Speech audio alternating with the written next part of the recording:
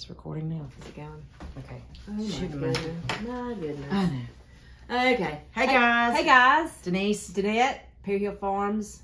Welcome back to our episode 7 of Double Troubles Weekend Review. We're so glad you're with us. We missed you last week. We sure did, and we're in a different location. We are in a different location. As you can see behind us, our little farm office. Farm office / stockroom. Stockroom guest area. Yes. Right. This is where the magic happens. It's where every single day. Every single day. Every single day. So we've been away for a few weeks, and so we wanted to come back to you. We have family here. We have been so busy. Busy. And we always say busy. We do. But not in a bad way. But we want to give you an update of what's happening on the farm. Right. Most of our produce that we've planted has been harvested. The only thing that we have left is our habaneros and jalapenos. Our habanero pepper plants, jalapenos, and... Oh, and this week Eric found, remember? He came in with the... something that he had been looking for years, and it's multiplying onions. So he planted some multiplying onions. So he came in, he found some on his route at one of the stores, and so he came home and he has multiplying onions. He shared them with the neighbors. Yes. He's planted them all over the farm. Yeah. They're everywhere. So yeah, right. The boys plowed the garden. Most of the garden's been plowed. We finished our white peas. They've been harvested. We got. How many bags? Almost 100 quarts. We'll say quarts because we canned some in quarts and then we froze some. And I think we like the frozen better. And I think that's just because of how we were raised. Right. We did not get a video out to you last week, and it was just simply because we were tied up with family. Oh my goodness. But we finished harvesting that week after our 6th episode. We had family that first weekend because we had family was in town. 4th of July weekend, and then we had a market that we did, and that was great time of fellowshipping with people. And then we prepped the whole week for our family coming into town. Now, my baby girl, most of you might not know, is getting married in September, 8 weeks. And my sweet sister decided, her and some of our wonderful family, her daughter-in-law, my daughter-in-law, our neighbor, all went in and threw her a beautiful little tea party shower. PJ shower. We call it a PJ shower. Pajama shower at this little tea house in town. And they did a brunch last weekend. And boy, did Miss Mildred outdo herself on the food. She sure did. She sure did. It was great. But all the girls wore sundresses and sun hats. It was so cute. It really was. It really was. But we thought, well, while we're doing that, maybe family's going to come into town. Sorry, sister. Why don't we go ahead? My mother's birthday was that weekend too. She turned 75 years old. Our mother, sorry. Yeah. And so we thought, well, if all the family's going to be here, let's go ahead and kill 2 birds with 1 stone. Why? What were we thinking? Anyway, it was not. 2 huge events. It was 2 huge events. So we did throw a big 75th birthday party for my mom here on the farm. I guess you could look at it though in 2 ways. You could say, wow, what were we thinking? Or, wow, we just got them knocked out. And it didn't spread out over a time period. Sure, we sure did. We got knocked out. So we had family come in from out of town. Our Florida family. My sweet mama had almost every one of her grandchildren and children here. We were missing a daughter-in-law, two grandbabies, and a nephew. And that would have been absolutely everybody. Well, there was a couple that was invited that didn't come, some cousins, but she would have had everybody here for her birthday. But that's okay. We had a ton of people here, and the rain came. It didn't spoil our We still did it. We moved it. We just moved it to the carport. To our carport. We were just a little bit closer. We were. And so Perry Hill that weekend, we had family come in starting that Thursday night. To Deannette house, some at her house, some at my mom's house. And you had yours? I had my son and daughter-in-law here. It was just a houses full of activity. Perry Hill was beaming. It was beaming with a lot of activity. We have some great nephews and nieces that were here that we don't get to see on a regular basis. And it was so much fun. We did. We had fun. And the Florida babies, those boys, they always look forward to coming to the Alabama farm, is what they call it. I want to go to Alabama, you know. And so Mom and Dad they came and brought them, and boy, they love to fish. They did. So they would spend the first cast that they threw when they got here, because they've been begging their daddy to fish, and it was kind of in the middle of the day, so the fish don't bite that great. Yeah. We say, yeah. But first cast, it was hot. it was hot. Yeah. My nephew threw the first cast, and boy, did he catch a huge bass for Sawyer, little Sawyer, and he was just elated over that, catching that. So then that just fed the fire even more. They would, every time they wake up, they'd be out there in the PJs in the morning. How cute! Or we got pictures of them. We didn't do any video for the YouTube channel while they were here. We were just soaking up every moment. But I just think of them, little Sutton walking around in they brought their muck boots and their PJs without their shirt on or something, and they were so cute. And I tell you what, I wish we could spend more time with them. It's just hard. We all live such busy lives, and our other great nephew Maddox and his sister Alexis, they were here. They came. And they had so much fun on the bouncy house. Oh man. Him, Maddox, and Levi built a little fort under the other carport, and those are the cousins that are here in town together, and they don't get to see each other often. But they love each other. They actually have birthdays that are 4 days apart. Yeah, they were born 4 days apart. Mm-hmm. Levi was on the 10th, and Maddox is on the 14th. Right. But they just had the best time, and I tell you, those are memories. That was our hope. I mean, that was our hope, is that we could create memories for our families to look back on, pleasant memories. And we did. I think we accomplished our goal. It was a great weekend. So we didn't do anything but celebrate that weekend. Celebrate my sweet Sara, and maybe we'll post a picture of her so you can see her in her little sun hat. She's a doll baby. Yes. And it's celebrating our mother at 75 years old. It was just wonderful. But I tell you, anytime our Florida family comes, they want to shop in our market. And the shelves look full right now. That's because we spent this week restocking, because our Florida family blessed us so. They did. They come in and bought. Well, brother come in. We call him brother, and we call our other sister. We call each other. It's either sister or a brother. We don't ever hardly call them by their name. If we call them by their name, then they're in trouble, right? Mm-hmm. Or we're in trouble, right? And so anyway, brother came in, and he already had an order that friends from Florida had said, when you go to Bama, we need, and he blessed us. He walked out of here with a ton of stuff. I'm thankful that we had it on the funny story is we make barbecue sauce, and we don't sell that because that's some prized possession. I mean, at one point we might start, but I don't know, sister. We got look at all this product behind us on our but we don't sell it. But okay, so what my mother wanted for her birthday was smoked Boston butts, smoked meat on the new smokehouse that my husband built. If you haven't seen that video, find the 7-part series and watch that on him building that smokehouse. Phenomenal job my husband did. Right. But she wanted some more smoked meat on that thing. She loved it, and so he put 8 Boston butts on there and smoked them that Friday night. And then Saturday, and then so we got to enjoy some of our barbecue sauce, and everybody who tasted it said it was great. And and my brother, he took 6 jars home of barbecue sauce. Everybody, I think, got a jar of barbecue sauce. Well, kind of like myself, so we got to make some more. I think some of the family was like, "Wait a minute, we didn't get barbecue sauce." I was like, "Okay, hold on a minute." So I made sure everybody went home with barbecue sauce. I heard from my daughter-in-law, and she said Caleb had already wiped out about half of that jar of barbecue sauce. And so our older sister, she was in charge of all the pastas and the some salads. She did a great job on that. That stuff was so good. Oh my God, cucumber salad, corn these are all things Mother loves. We tried to make it to what she had requested, and man. Mm-hmm. When she cooks for an army, doesn't she? She sure does. Did we waste any? No, it did not get wasted. What we ate as much as we possibly could over the next several days, and what didn't get ate got fed to the hogs. Oh, okay, so we'll eat it later. Yeah, so it was not a total waste, for sure. And then, of course, she requested a homemade sour cream blueberry pound cake, and then a regular sour cream pound cake. And homemade ice cream. That was the dessert. Which was a big hit. She loved that. Oh, my goodness. Yeah. So, great weekend with family members and enjoying that time, making memories with them.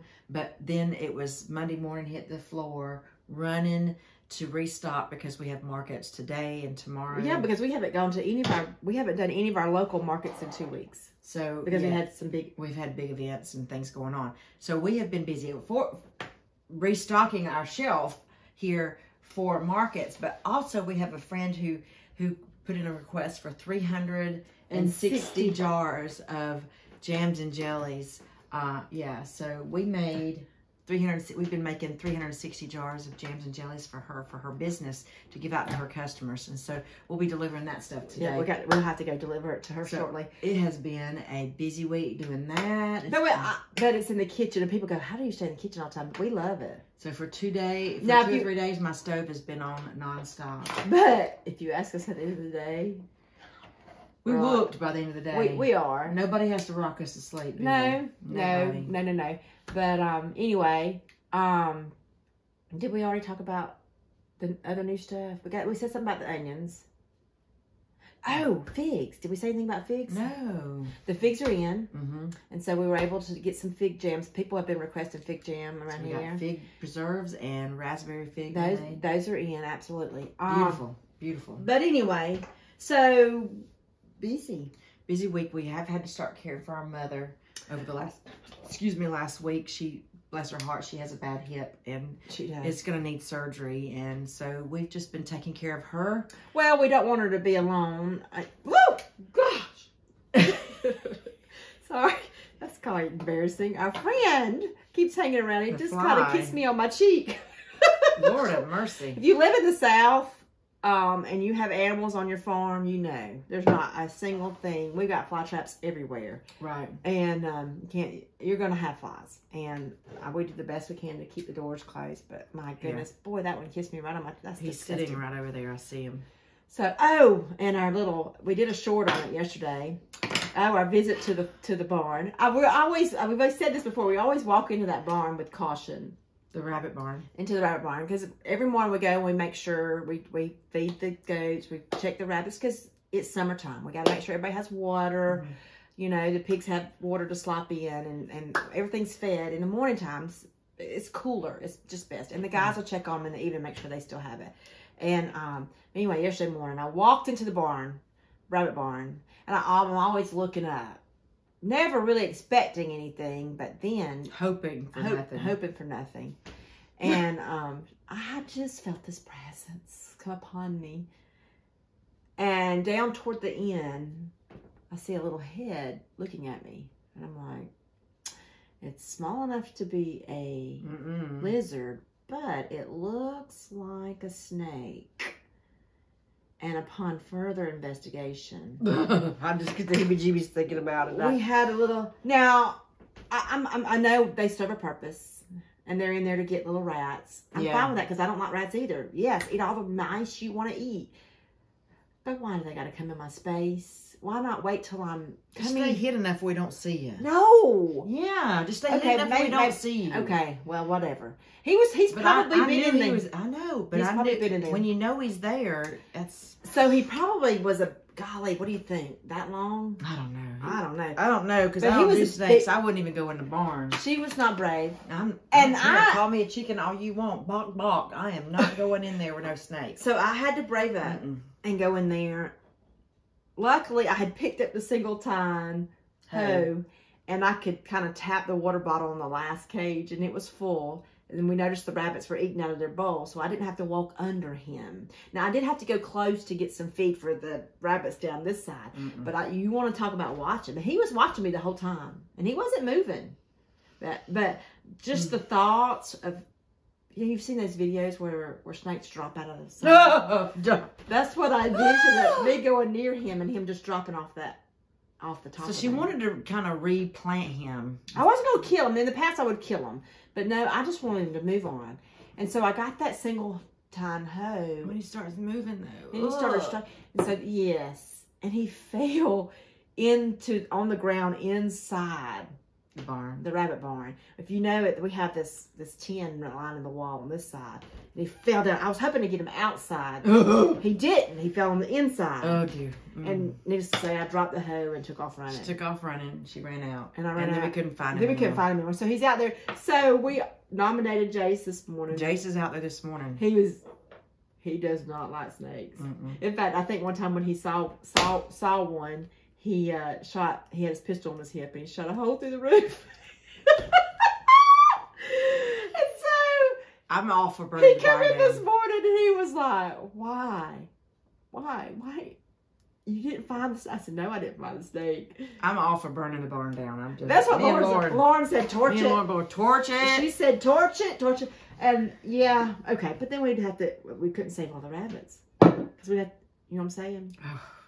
Anyway, so needs to say, it's going to be interesting when he comes back in. We'll see if he found the thing. Right. But, so that's pretty much how our weeks have gone. I know. And we had some people wanting to come get product from out of town we couldn't. We were so busy, wrapped up, and maybe we'll work out another time where they can come and get some product and stuff like that. But anyway, it's time to wind it up, sister, and we got to do some fun facts. And I thought, since we are twins, that I would do fun facts about twins, in case you didn't know some interesting facts about twins. So let's just share. Well, first of all, if you don't know, that Deannette and I are identical twins. Right.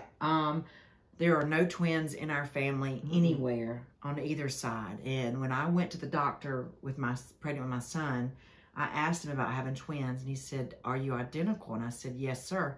He said, "Well, identical twins are not hereditary.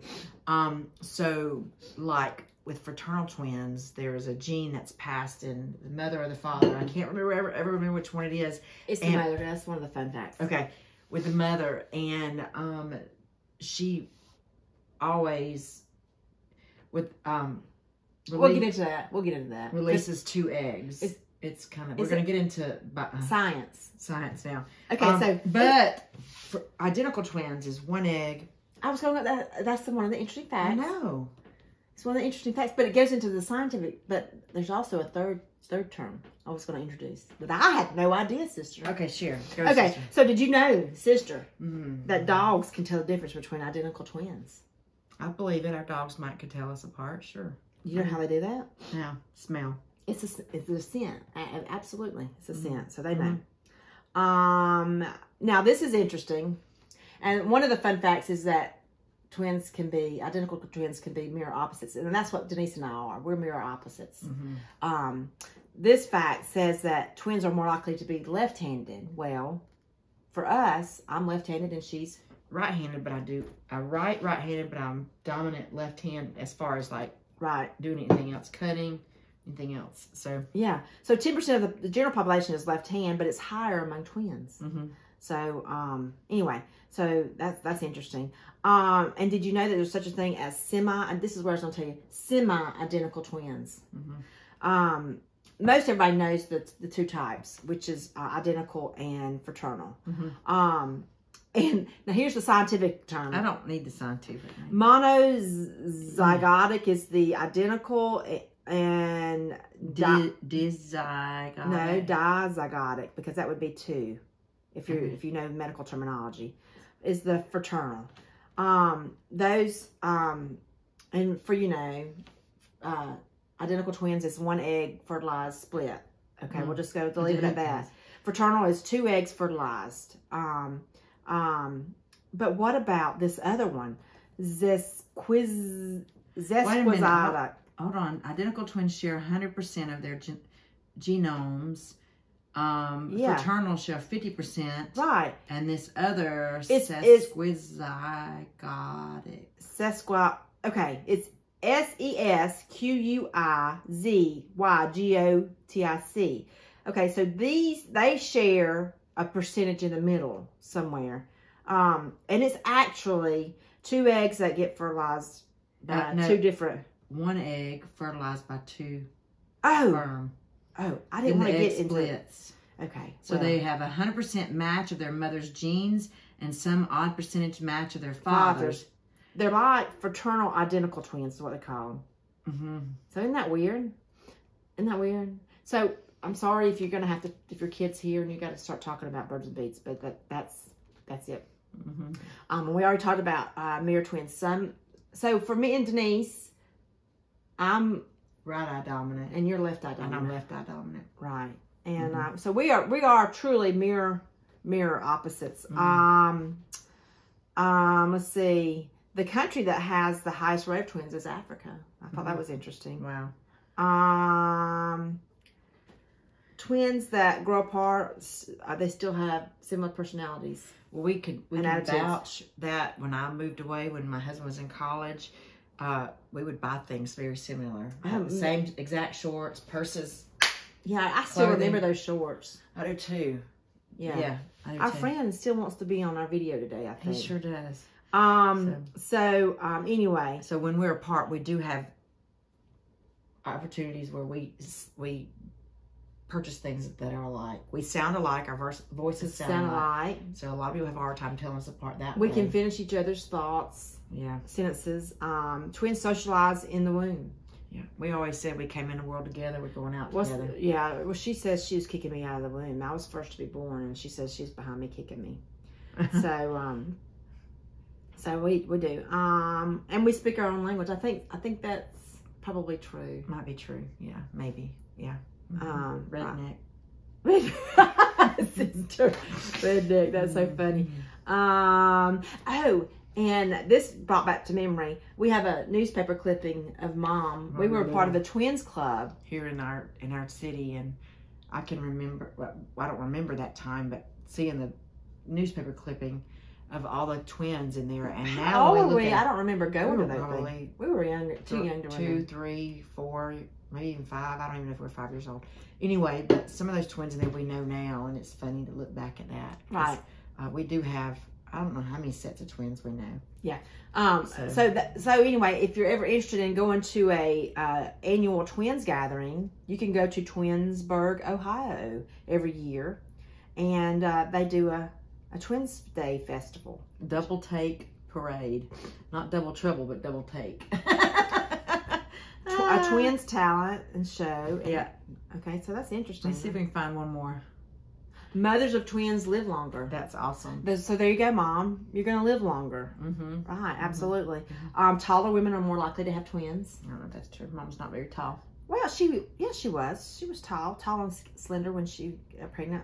Eating dairy may boost your possibility of having twins. Okay. How does that play? I don't know how that plays. I didn't read that too much. I don't know. Fraternal twins come from the mother's genes. Right. We knew that. We studied that. Okay. Twins' birth rates, they were higher for 30 years. They were on the rise, and now they're dropping in the last 5. I don't know why that is. Probably because people aren't having kids as much. That's probably the case. Yeah, I don't know. Stanford University has its own twin registry. One more fun fact. Let's see if I find a good one. I don't want to be known as a scientific conspiracy. Okay, so being that we just released the new James Webb satellite that brought back images from far away in space. That was pretty cool. This will be our last fact. One identical twin was even sent to space for a year for the sake of science. And so let's see, NASA wanted to better understand Kelly and Mark Kelly. Wanted to understand the effects of long-term space travel on the human body. So they have identical pair of twin astronauts, right? The results found that Scott had some significant changes to his body after spending nearly a year in space, some of which extended for months after his return. So there was a little effect. So that's the last fact. But twins, very neat. Yeah. Neither Deannette or I or any of our siblings had twins. No. So we'll see how it goes on down in our family. See if any of our kids. Have twins. Because, well, I know my daughter's done, but Jason, Lauren aren't, and Caleb and Megan one day may, and Sara and her fiance at one point. Who knows? We'll see where that goes. Who knows? But anyway, that is our two weekend review. Right. So we've got to deliver all this product to our friend. We got to deliver our product to our friends, and we go back to the head of market today and Ashford Market tomorrow, which I've missed terribly. Yeah, and then start getting our garden prepped and ready, our raised beds ready for new products to go into the ground to grow more stuff for the fall. That's exactly right. So we appreciate you watching our little podcast of us just chatting. We hope you enjoy it. Like and subscribe. Follow our videos that we're posting. We had some come out this week that were. Oh yeah, they got to see us work on the electric fence, and that was your grumpy one. That was my grumpy one. I was really grumpy. I'll have to. I haven't watched it yet. I watched it. We got to do better on commentary. We kind of get hung up in what we're doing and forget to talk. Yeah, but that's okay. We'll get there. We'll get there. It is a learning process. It is a process. But we thank you for following us so much, and we just pray God's blessings upon you. Absolutely. And hope you have a wonderful, wonderful weekend. That's exactly right. God bless each and every one of you. All right. Bye-bye. Okay.